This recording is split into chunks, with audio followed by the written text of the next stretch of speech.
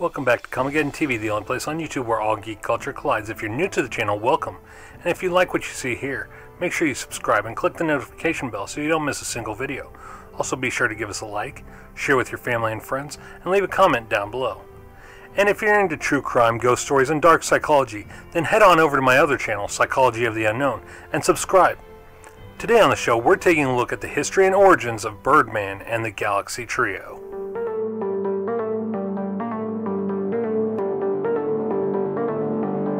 Birdman and the Galaxy Trio was an American animated television series by Hanna Barbera Productions that debuted on NBC on September 9, 1967.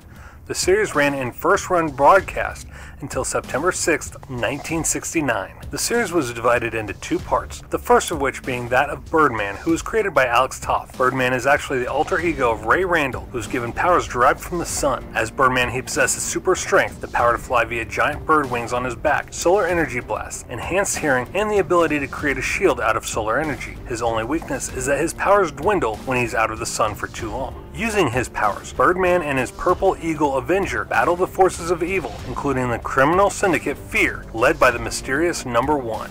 Birdman works for the top-secret government agency, Internation Security, and his contact within the agency is the eye-patched-wearing mustachio man known as Falcon 7, whom Birdman typically receives his missions.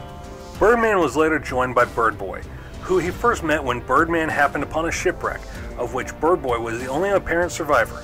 Since the boy was near death from exposure, Birdman transferred some of his own super energy to him, reviving him and giving him powers similar to Birdman's, and he went on to aid him in several episodes. Bird Boy lacks the natural feathered wings sported by Birdman, however, and is only able to fly with the assistance of the mechanical wings strapped to his back. He spends much of his time searching for his father, who was lost in a wreck, but this is never resolved.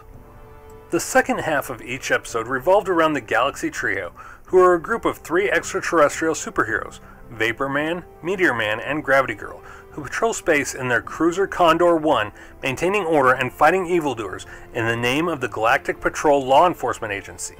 The ship was equipped with a displacer, very similar to Star Trek's transporters.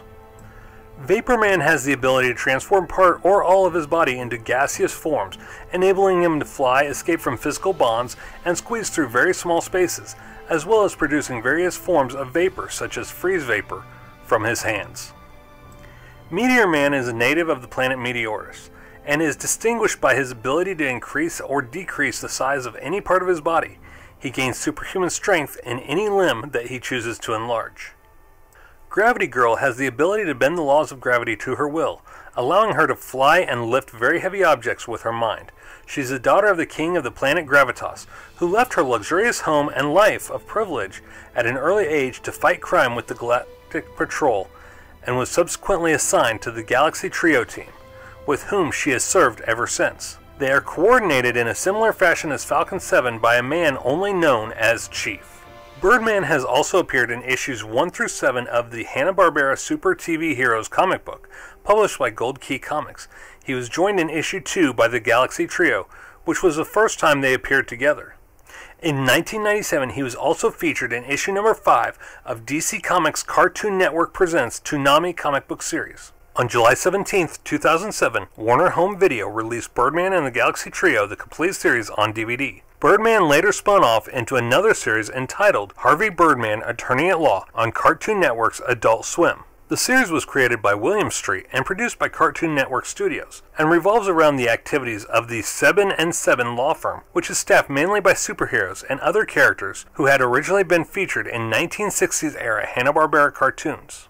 Harvey usually fills the role of a criminal defense attorney, though he will act as a civil litigator or other such job when the plot calls for it. The series uses a surrealist style of comedy, featuring characters, objects, and jokes that are briefly introduced and rarely, if ever, referenced thereafter. Also, because the series relies heavily on popular culture references to classic television animation, Harvey Birdman, Attorney at Law constantly delves into parody, even featuring clips of these series or specially created scenes which mimic the distinctive style of the animation being referenced. Birdman's secret alter ego of Ray Randall from the original series was never mentioned in this series, though it can be found hidden in the opening credits, as well in the episode Deado Mutt Part 2. A police mugshot of Harvey identifies him as Harvey R.R. Birdman.